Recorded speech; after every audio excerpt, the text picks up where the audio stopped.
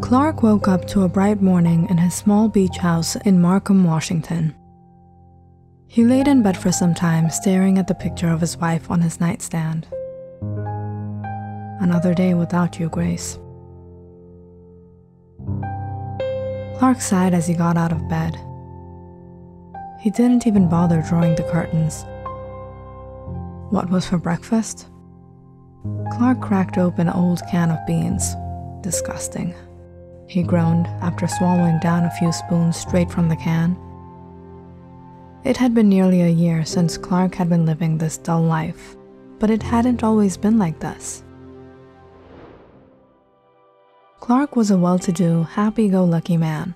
He had a good job, he used to live in a nice loft with his wife, Grace, back in Bellevue. Things were going well in his life. Until Grace fell severely ill with influenza.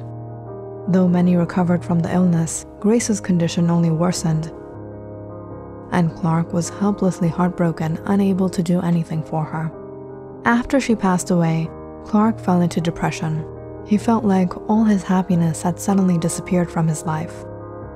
Some months afterward, Clark left his job, their apartment, and moved to this coastal town of Markham, where he started to live this life of loneliness.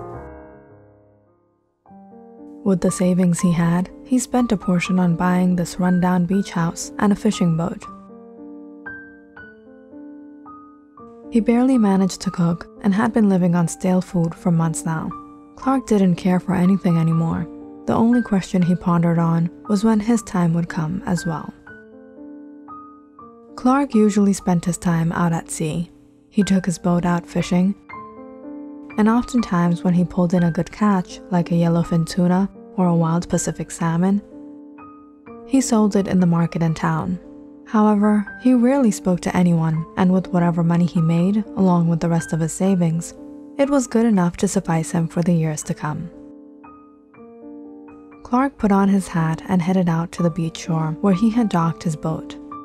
As he neared the waters, he looked at the small clusters of islands that spread across the area, just perhaps an hour's distance away. They were all unoccupied chunks of land and jungle.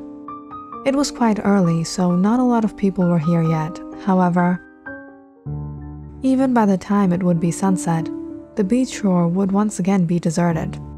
There were lots of rumors and superstitions that went on in the local town. A few men came to fish here, but no one dared to venture out too far. Apparently, after some men had gone missing and others washed up on shore in horrible conditions, families stopped coming to the beach believing something lurked in the waters. Even the women in town were not allowed to stay on the beach past sunset.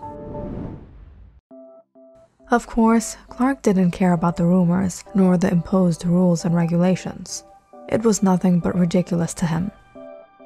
He would spend nearly the whole day out at sea, and if he happened to get stuck in bad weather, he'd let himself soak in the water till the skies cleared up and he went back home. Clark steered his boat away from the dock and out in the deep blue Pacific. The weather was relaxing today. Unlike other extremely hot days, the skies were cloudy. By the time it was afternoon, Clark caught 3 mackerel fish. He called it a day and packed up his fishing gear. However, when the wind picked up, Clark decided to sail out a bit further and enjoy the weather before he turned to go back home. "Help! Help!" Clark suddenly heard a faint cry. He scanned the ocean around him and barely spotted something moving on one of the small islands up ahead. "We're here! Here! Help!" Clark steered the boat in the direction of the island. He was quite surprised to see a young woman waving her hands at him frantically as he pulled the boat up on shore. He furrowed his brows and rather harshly scoffed. "What are you doing here? How did you reach here?" "Mister, you don't know how happy we are to see you. My cousin and I got stranded here when we were out sailing. There is our boat. It got tipped over by something in the water. It's been damaged and we've been unable to fix it. We've been here for 3 days." "What were you doing sailing out so far? Aren't you women restricted from coming to the beach after sunset?" The young woman suddenly fell quiet. A tear dropped down her cheek. "We know, mister. We got stuck in the bad weather. The waves pulled us in this direction. It was a horrible night. We lost all our men. Please help us." "You can return to town with me.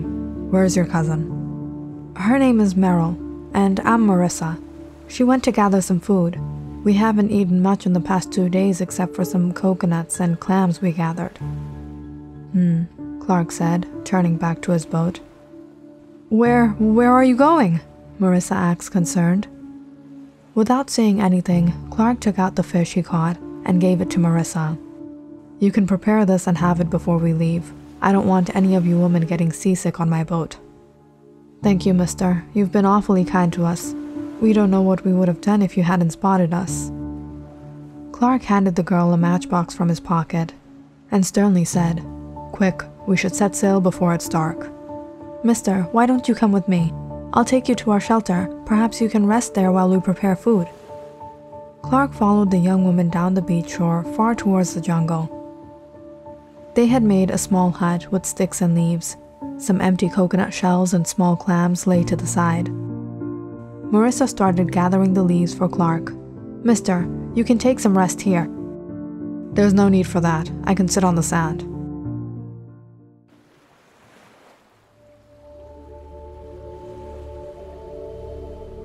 Clark sat down looking at the ocean waves. As Marissa prepared the fish, she started humming a distinct tune. Every now and then, she tucked her blonde locks of hair behind her ears and peered a glance at Clark. "Mister, what is your name? How did you come out so far towards this island?" "Clark. I often sail out here to fish," Clark said, looking at his watch. "Look, we don't have much time. It's 6. Hurry up." "Yes, of course," Marissa said, piercing the fish with a stick. She suddenly let out a yelp, holding her finger. Clark furrowed his brows, seeing a drop of blood fall to the sand. "Ow! This hurts."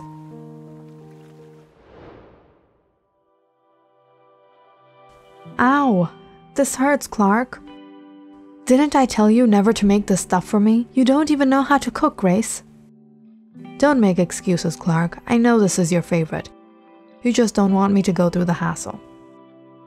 "Look what you did! You freaking almost chopped your finger off!" "Hold still. I have to wrap this up. These cuts can be horrible. What if you develop tetanus from this now?" "Tetanus? You always stress over impossible things, Clark." "You should get that wrapped up." "Clark, could you please help me? I can't work with one hand." Marissa ripped a portion of her skirt and handed it to Clark. Exasperated by the foolishness of this girl, Clark started tying the cloth around her finger. "Your hands are quite firm. Do you work a lot? I can tell you're very strong." Marissa blushed, her cheeks red. Clark gave her a displeased look. "Are you sure your cousin is going to be back anytime soon, or should I go look for her?" "She's coming. There she is." Clark suddenly felt a flicker of water on his face. He turned to see another young woman, drenched in water. She put down her basket and brushed her wet hair back with her fingers.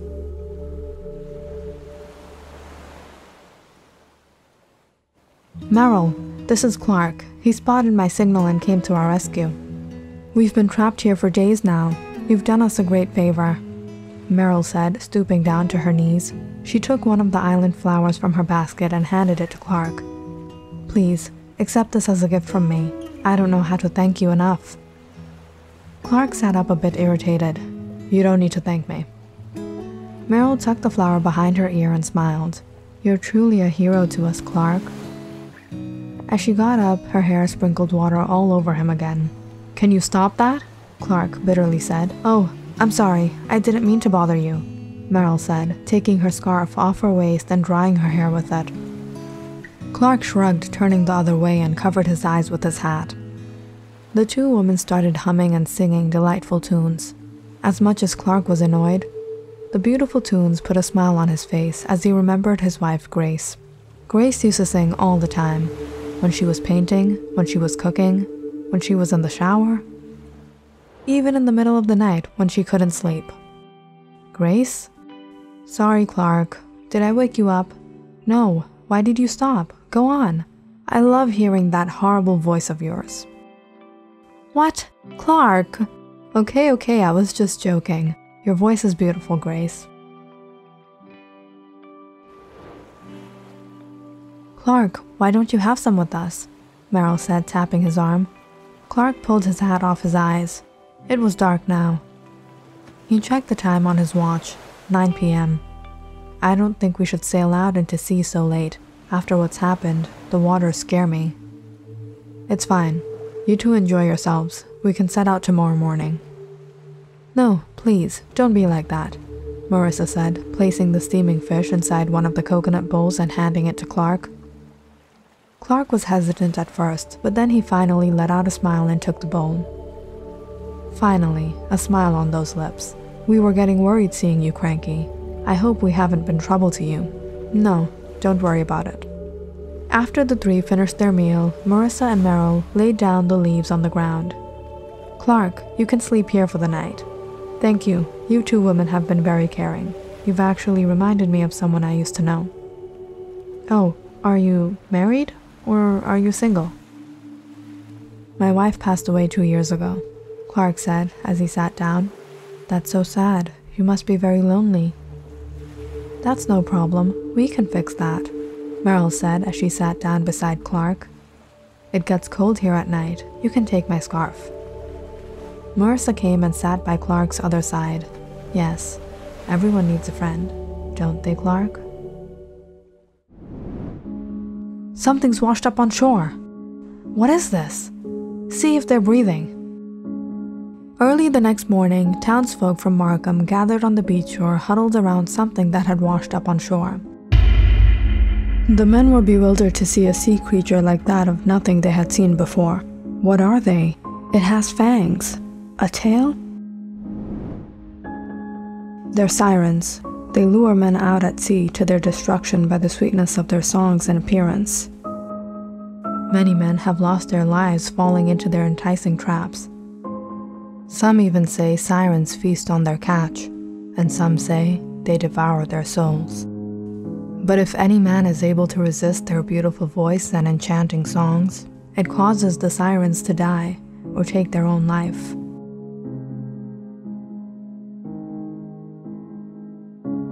Clark, where are you going? Have you seen the creatures that have washed up on shore? They're saying it's a siren, sea creatures that lure men to their end. Don't go out like this, it's not safe. Where?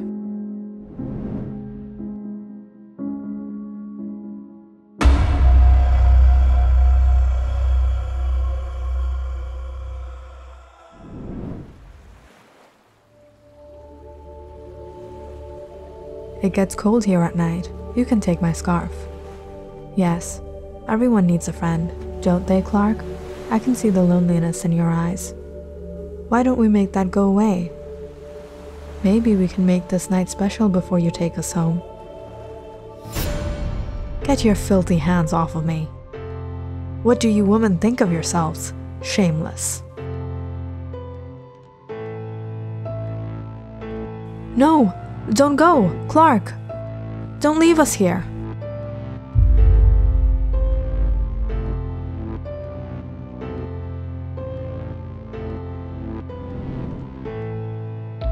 You have to care to fear, and I don't care. My heart has grown hard. It's not easy to break a man like me.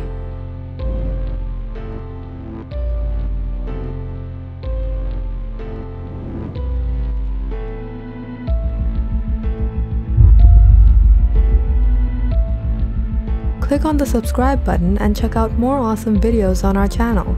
And don't forget to press the bell icon because you know it's interesting.